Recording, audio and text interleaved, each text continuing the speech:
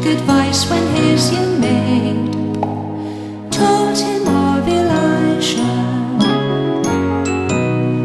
Elisha told him what to do, but he wouldn't do it. He was proud and wouldn't bathe in the river Jordan.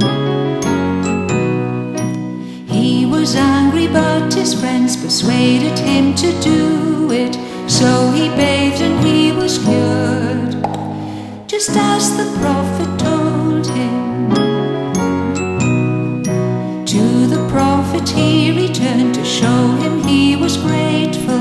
Elisha would not take his hit, not even a plateful. Then I will serve no other God, said Naaman to Elisha. Go in peace, the prophet said. Yes, I believe you. Elisha's servant heard all this, the greedy rogue Gehazi, who followed Naaman